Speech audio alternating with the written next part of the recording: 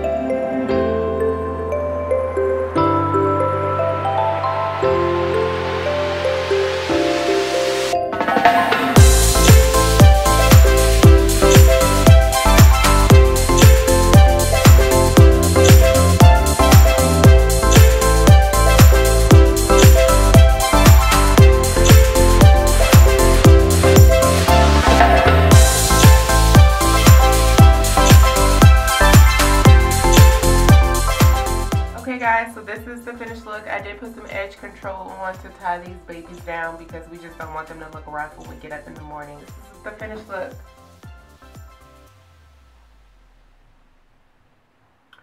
So they don't have to be neat because we're going to take them out in the morning. I'm going to just put a bonnet on and then go to sleep. But we're going to see what this looks like in the morning. So yeah, catch you guys then.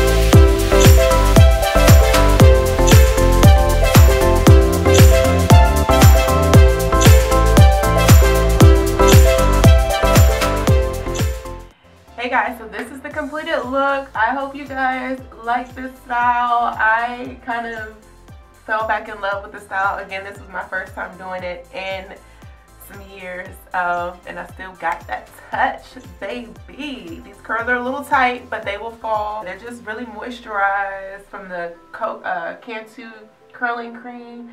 And then I also got some hold from the setting lotion, but it's still soft and like, it's just really bouncy. It's really cute.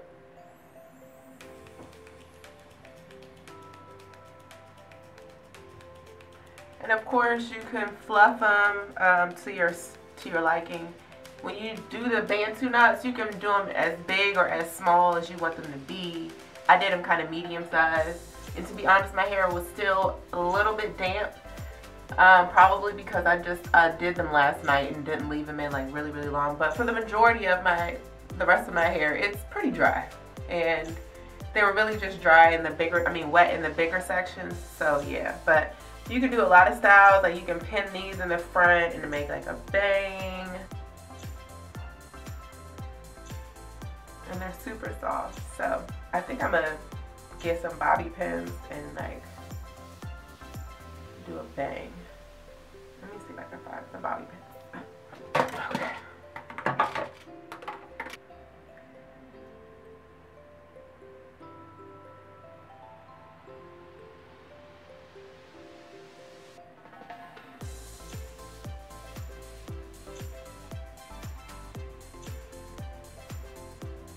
Yeah, I think I like the bangs. Okay guys, so that's the finished look. Thank you so much for watching. If you're new to my channel, go ahead and hit that subscribe button. Don't forget to hit that post bell notification so you're always updated every time I upload a new video. Thank you guys for watching. I'll see you guys later. Bye.